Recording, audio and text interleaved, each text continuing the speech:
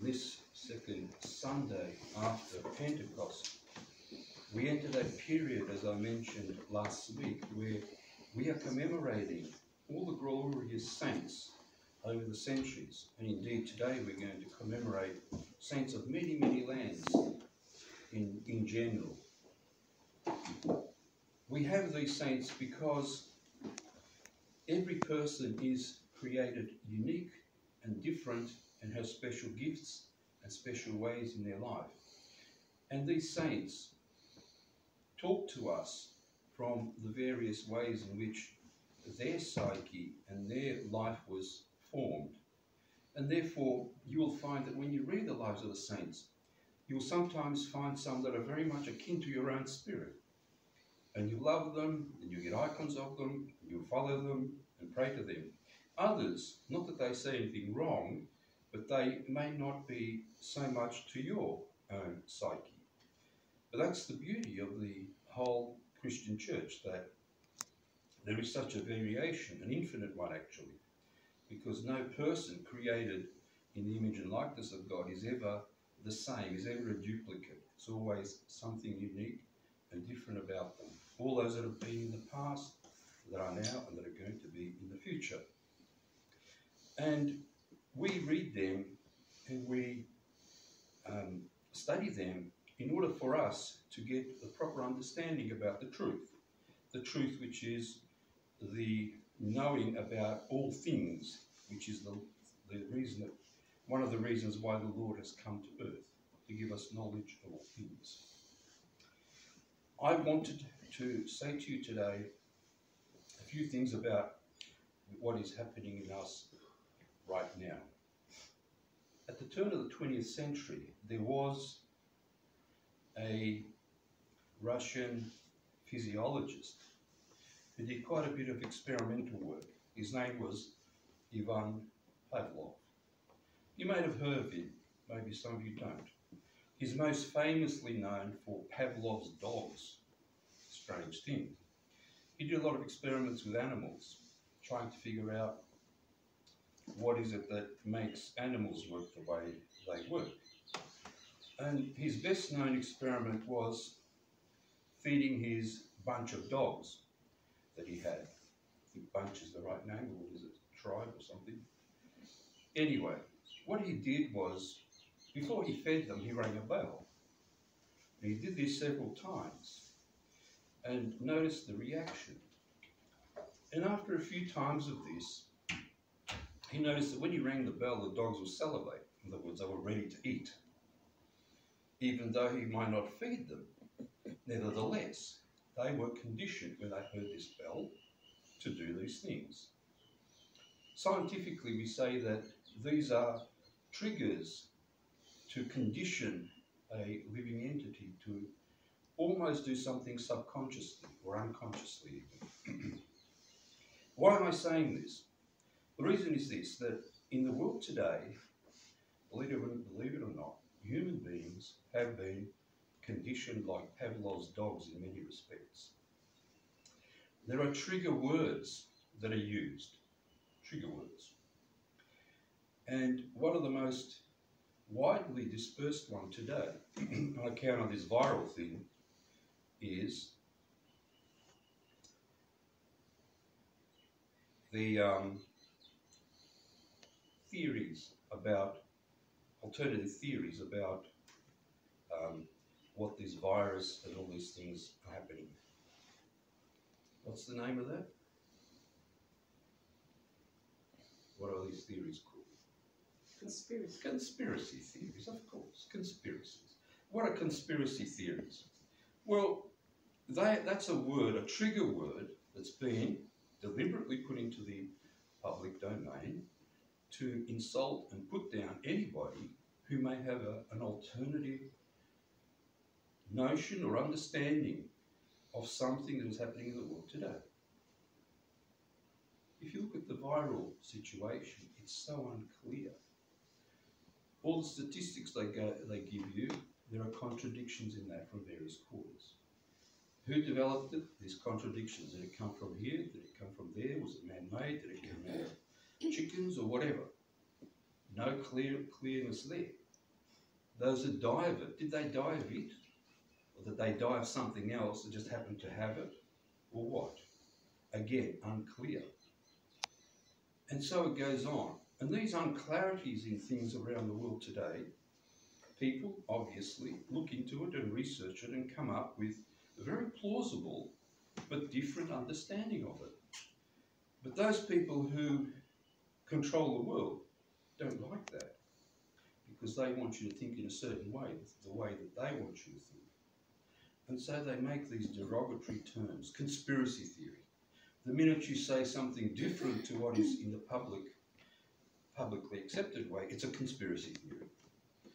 And when that gets promoted, after a while, people get so conditioned that when they hear that somebody's a conspiracy theorist, they straight away put them down.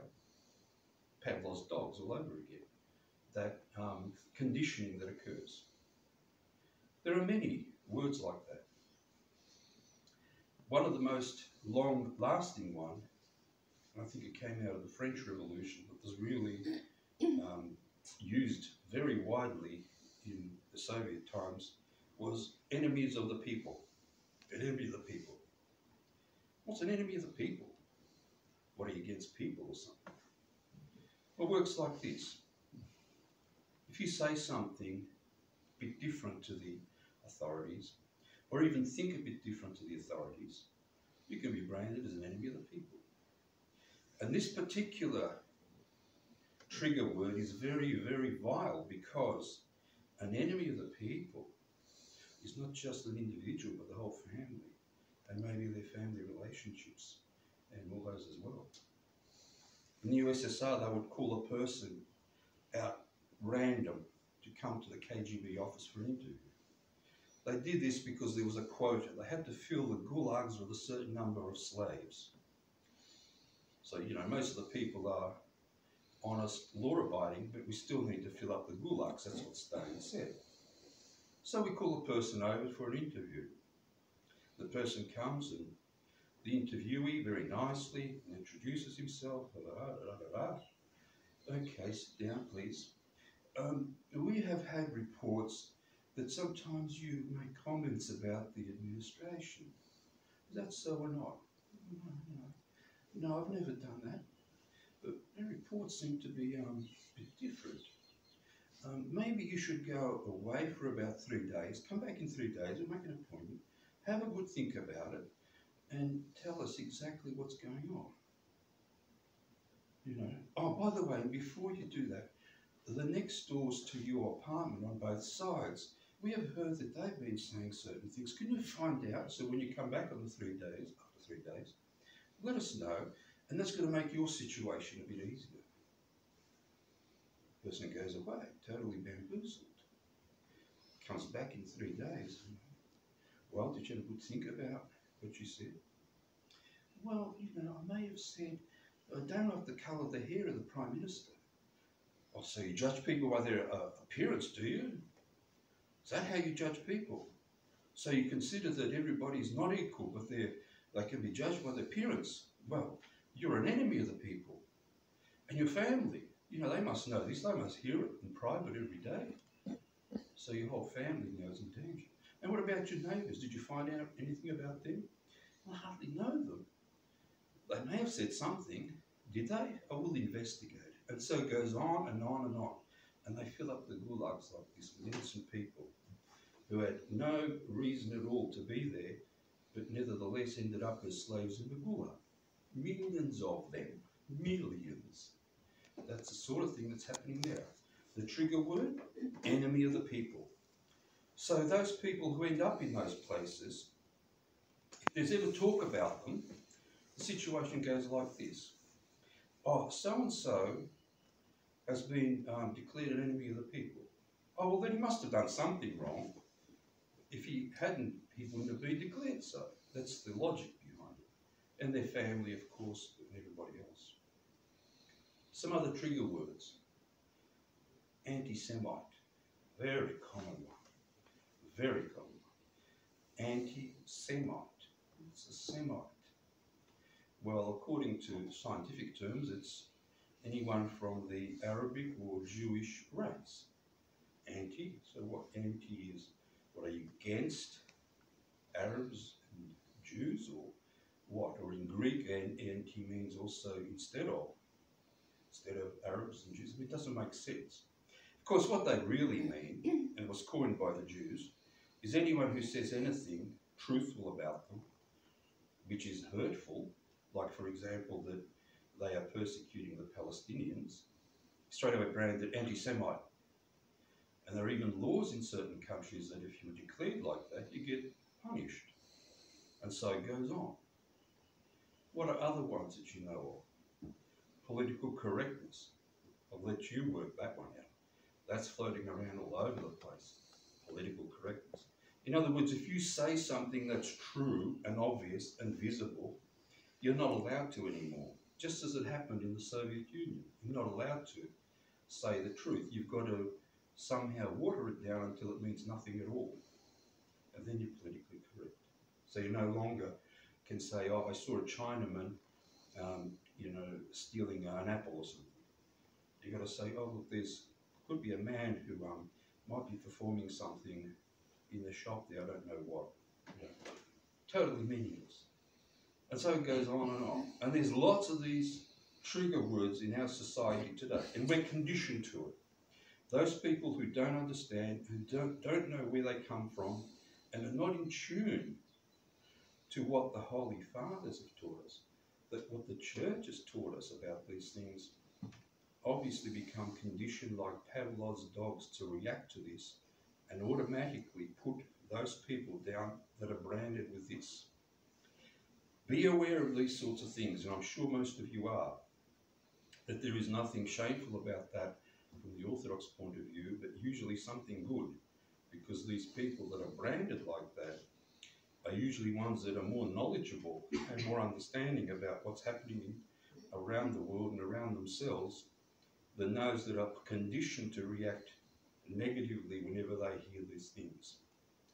And thus, with these periods that we are into now, the great saints of our times, make sure that you read your own patron saints and the life of him or her and understand what they did. And how much does your life measure up to that? Are you somehow in tune to that? And if not, why not fix that up? This is the period of the church where we are going out to baptize nations in the name of the Father and of the Son and of the Holy Spirit. And that's why you have to know these things, to be aware of them so that you can give a good report and fulfill that last commandment that the Lord gave us before he ascended, to indeed go and confess that gospel to the whole world. God help us with this struggle, preserve us